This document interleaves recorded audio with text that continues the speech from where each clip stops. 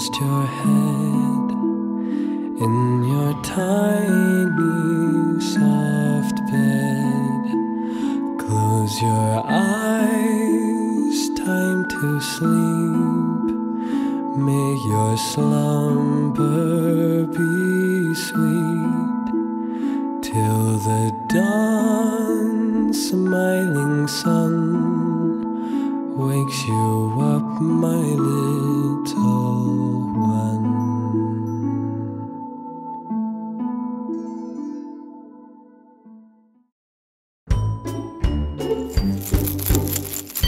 Brown.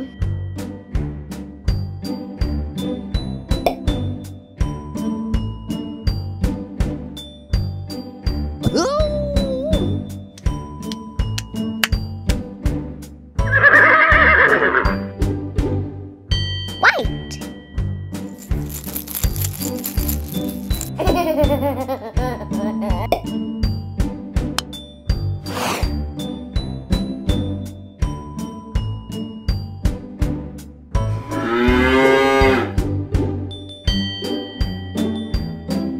Gray.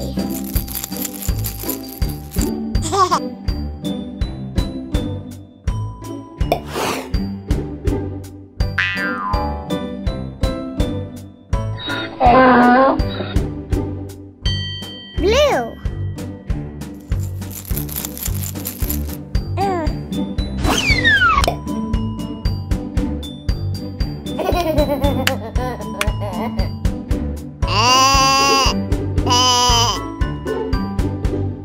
Red.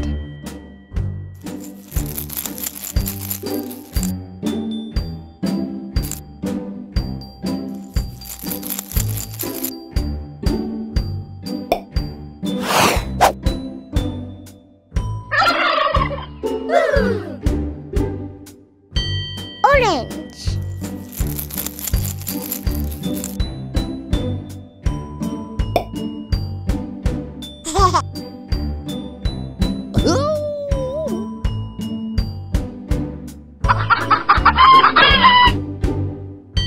White.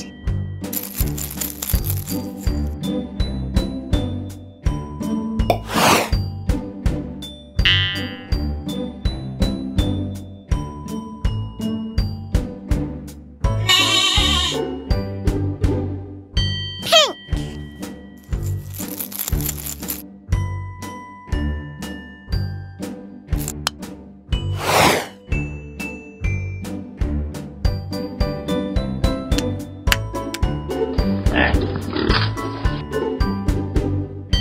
Yellow.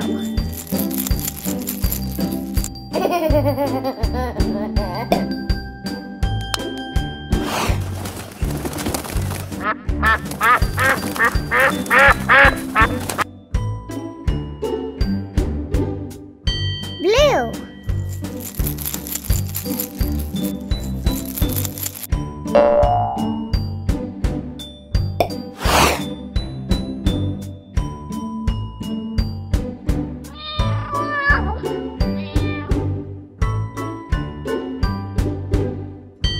Red.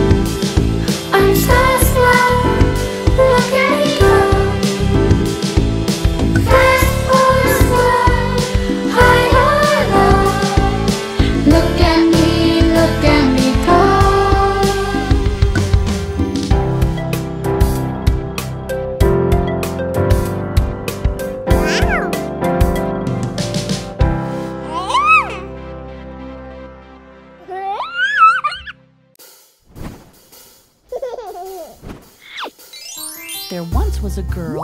We'll call her Little Red. She wore a red cape with a hood on her head. Little Red loved her mom, and she tried to be good. She always did whatever Mom said she should. Well, almost always. One day, her mom said, "Take this basket, hun. It's got cookies, cake, veggies, fruit, and buns. Go to Grandma's house and knock on the door. She's waiting for this food. But there's one thing more. Never leave the path. No, don't ever stray. It's ever so important. Don't go another way. The path keeps you safe. It makes the way clear. So stay on the path and don't leave, my dear." Little Red took the basket, then put on her hood. She peeked at the yummy food. It sure looked good. She saw a woodcutter sharpening his axe. And was that her own mother playing the sax? Nah. She scootered onto Grandma's. She thought, "I'm nearly there." But then she heard a sound ringing through the air. A little way off the path, she heard a long, low growl. She started off the path, but could picture Mother's scowl. What was in shadows just off the trail? Red left her scooter. She could just glimpse a tail. She walked clear off the path to where she could see a big, bad wolf leaning up against a tree. The wolf had sharp teeth, big ears, and big eyes, pointy claws, fluffy tail. What a surprise. "Dear child," asked the wolf, "what is in the hamper? Where are you taking it? Who will you pamper?" "Oh, you mean this basket?" asked Little Red. "I'm taking it to Grandma. Her place is just ahead." Little Red retrieved her scooter and pushed up her hood. She wondered what would happen since she hadn't been good. Little Red scootered on, but little did she know, the wolf ran up ahead to Grandma's abode. The wolf ran in and locked Grandma in the shed, threw on Grandma's nightgown, and climbed into her bed. Soon Little Red knocked. The wolf called through the door, "Come in, my dear." Red stepped onto the floor. She looked at her Grandma lying down in bed. Grandma didn't look right, so Little Red said, "My, oh my, Grandma, you've got such big ears." "Yes," replied the wolf. "They help me to hear." "Grandma, dear Grandma, you have such large eyes." "Yes, I can see you better," the wolf improvised. "But Grandma, you know, your teeth look kind of funny." "They're nice and sharp for eating. They help me fill my tummy."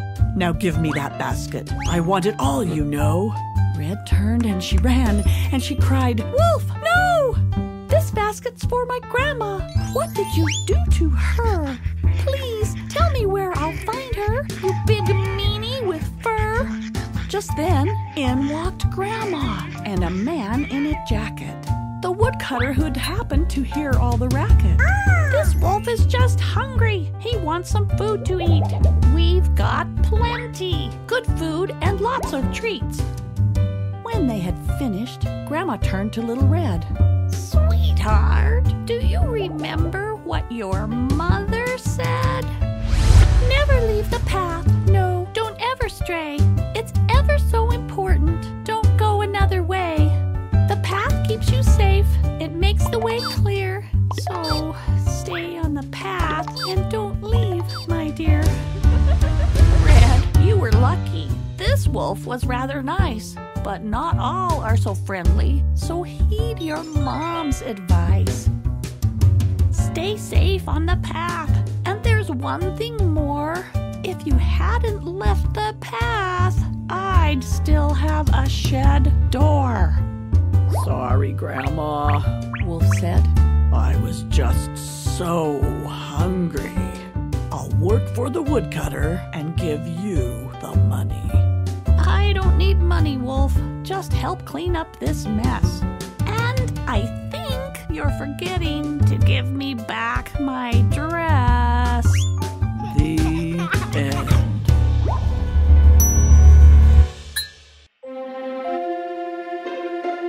Bunny.